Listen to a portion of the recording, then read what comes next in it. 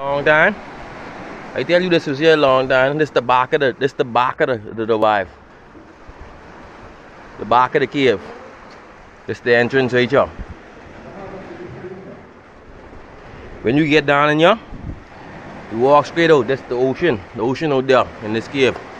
I normally it's coming from the front side that way, bring the boat in. Sometimes when I bring the boat in, I just come way up here. Well, it's be tight, it's be all the way down here.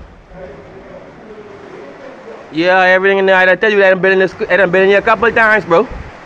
I just see I ain't coming down there because I ain't got no shoes on, dog. I could come down anyway. Them sticky walk is what I talking about, but yeah, I don't like walking on them sticky walk. I am. No fucking mermaids is living in this cave. I'm exaggerating, daddy.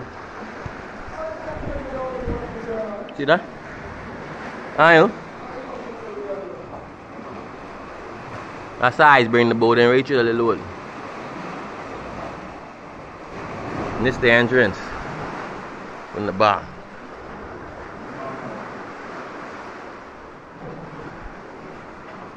See that? All kind of old peoples. Nigga, maze right now. You never seen nothing like this. You never seen nothing like this in your life, eh? Huh? Caro.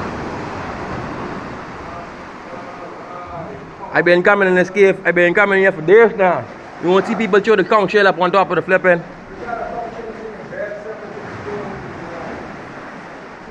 Huh? Yeah.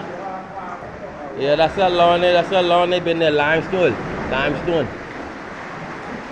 Sometimes if you come in here, you can't even get out here. When I come in here sometime with the boat, if I stay in here too long, you can't get out, you can be stuck in here.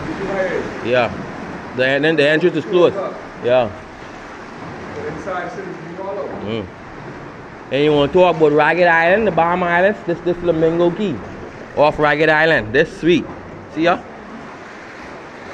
You'll never see nothing like this in your life, boy. See that far?